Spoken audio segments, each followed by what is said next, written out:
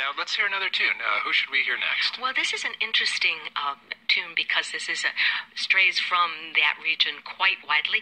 We had here at our World Music Festival an amazing Afro-Garifuna, Afro-Honduran, Aurelio Martinez, who also worked with Andy Palacio. And this is his guitarist, or I should say Guayo Cedeño, who is the guitarist for Aurelio, was also the guitarist for Andy Palacio.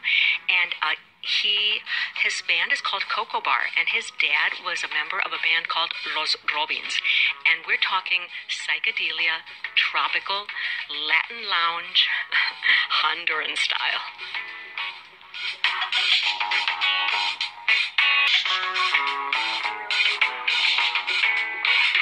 Sounds like surf music in a way. Yeah. Surf Honduran. And a lot of sort of like, I wonder if one of his influences is Ry Cooder, because I heard a lot of echoes of Ry Cooder's music in there. There's a twang there. There's definitely some kind of tropical twang. And what you're hearing is three musicians. It was amazing, the show they put on. Just three of them rocking everybody out, just totally into it.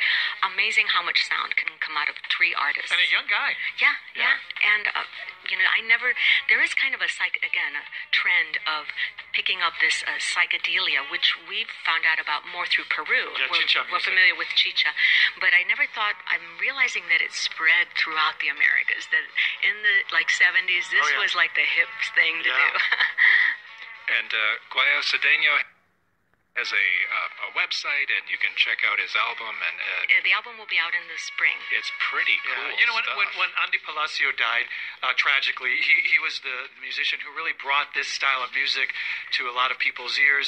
Aurelio Martinez kind of picking up the mantle. I mean, does this gentleman feel like that's part of what he has to do, is continue to carry on this tradition and expand it? I think he's expanding the Honduran tradition, but he's not Garifuna. He's not Afro-Honduran.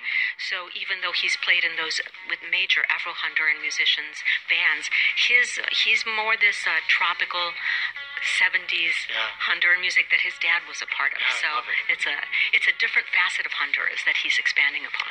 We're talking with Catalina Maria Johnson from Beat Latino on Vocalo, and a music journalist here in Chicago, about the WOMAX 2014 festival.